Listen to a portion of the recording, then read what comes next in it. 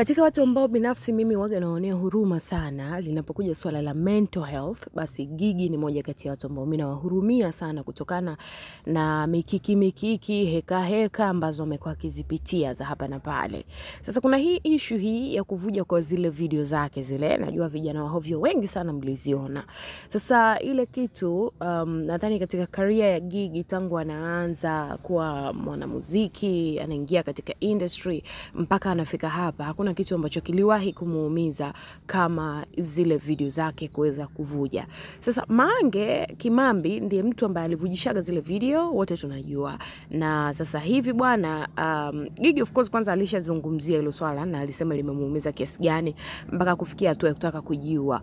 Na juzi kati hapa, kama nyinyi mko active kwenye mitandao, mliweza kuona Gigy Mange aliposti kwa muda wa sekunde kadhaa posti ambayo ilikuwa inasema kwamba hii hapa video nyingine Gigy Mane, ikiwa inathibitisha kwamba Gigy alikuwa anajua kama anarekodiwa, lakini baada tu ya sekunde kadhaa akafuta ile posti na hakuposti hiyo kitu kwenye huko kwenye app yake kuendelea kumuumiza huyu mwanadada. Sasa juzi kati hapa Gigy tuliona akiwa ana trend yuko na mvulana mwingine, ndo boyfriend wake, akawa anamposti kwenye Instagram, anaandika makopa pale. Lakini sasa kilichokuja ku happen ni kwamba baada ya wiki kama 2 hivi tukaona kwamba watu hawa hawako tena pamoja. Sasa ukiachilia mbali tu kutokuwa pamoja, kuna hii issue hapa ambayo Mange ameposti tena juzi na kusema kwamba kumbe yule boyfriend wa Gigy ni upinde. Nadhani mnaelewa mtu anaposema upinde, yani rainbow, kwamba anajihusisha na vitendo ambavyo sio vizuri vile. Sasa Mange baada ya kuposti hayo mambo, Gigy akawa amepanic tena. Kama mnavyojua jamani, huyu msichana anapitia vitu vingi sana, na sometimes anahitaji mtu wa kumhug na kumwambia pole, ataisha na nini, lakini badala yake anayokumbana nayo kwenye dunia ndo kama hayo hapo. Sasa baada ya hiyo issue kutokea, Gigy akawa amemchamba Mange. Takuwekea kichambo chake usikilize, alafu utakuja kuona pia Mange alichokijibu. Yani ni huzuni tu. Okay, mtu kwa nachuto. Ila lakini my name, you really putting my name everywhere. Ulikuwa unataka kumpost mtu mwingine. Si ungesema tu kijana ni yeye, ni choko, ni gay, but my name everywhere. My name every time. I'm not homo, I'm not lesbian, I'm straight, Mange. Unanikwaza sana.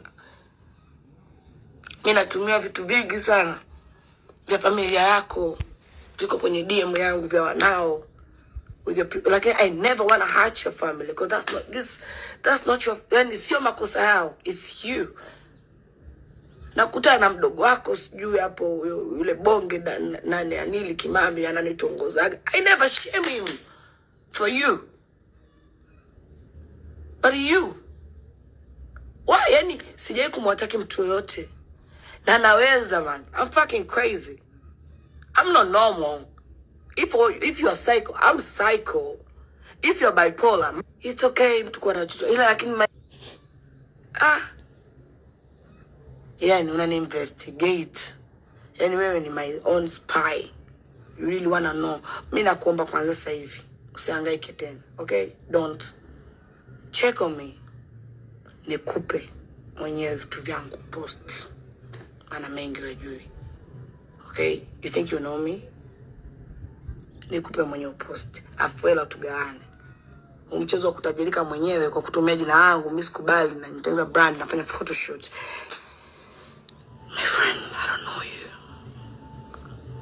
I don't know you. I don't know you. Na mimi wanakuombea kifo ni wengi, na mimi ni mmoja nikuombea maisha, cause I want to surprise you. Yeah, my mom. Basi sawa. Sasa baada ya Gigy kuweza kuposti hii video, alikuwa live na alikuwa anajitahidi sana kuzungumza kwa uchungu vitu vyote ambavyo anakwazwa na Mange Kimambi linapokuja swala la kumuongelea ama kumposti. Mange akawa ameziposti hizi video kwenye ukurasa wake wa Instagram na kumwandikia ujumbe Gigy. Ujumbe wake ulikuwa unasomeka hivi: kumbe wakati nimelala nilichambwa na hamniambii jamani.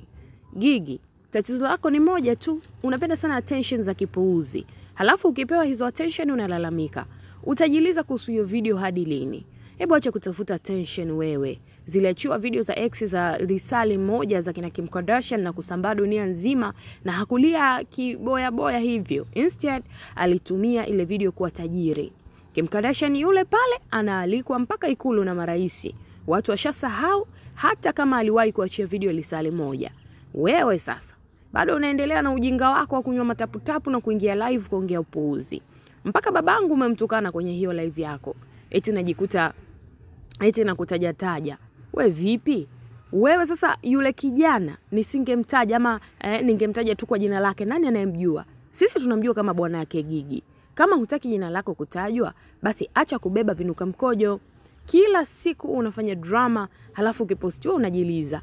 Gigy, adui yako mkubwa hapa duniani ni Gigy. You are own worst enemy.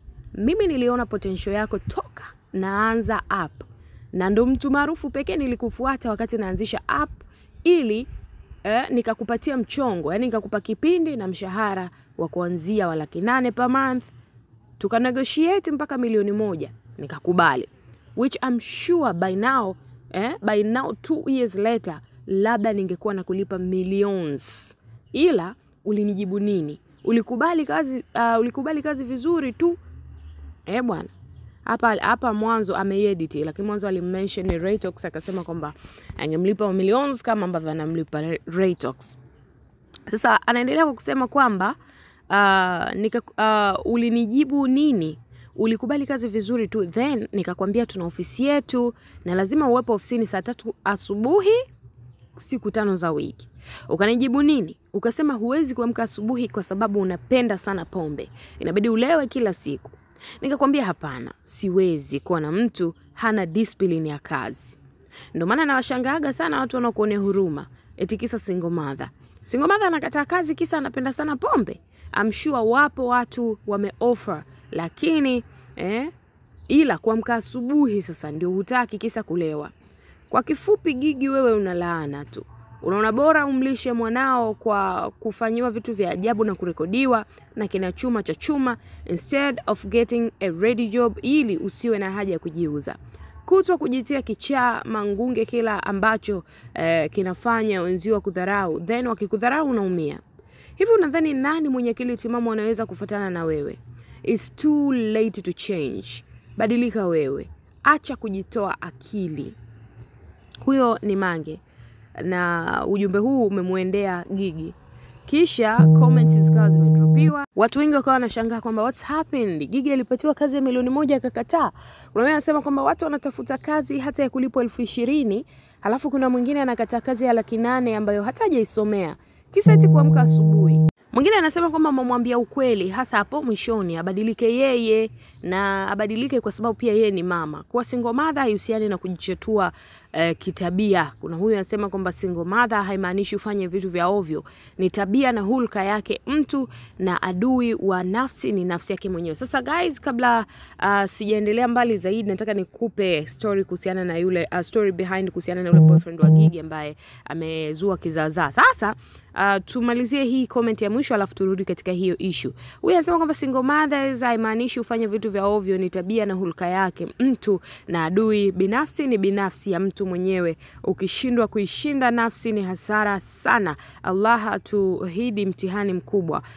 Kukawa na reply hapa ambayo inasomeka kwamba ukweli anajikaza tu, lakini ile video mpaka aje akae normal atachukua muda mrefu sana. Kwa mila zetu za Kitanzania bonge la aibu. Fanya yote lakini sio sambaye, maana angezima data kwa muda kisha akarudi tena kuwa single mother, sio kilema.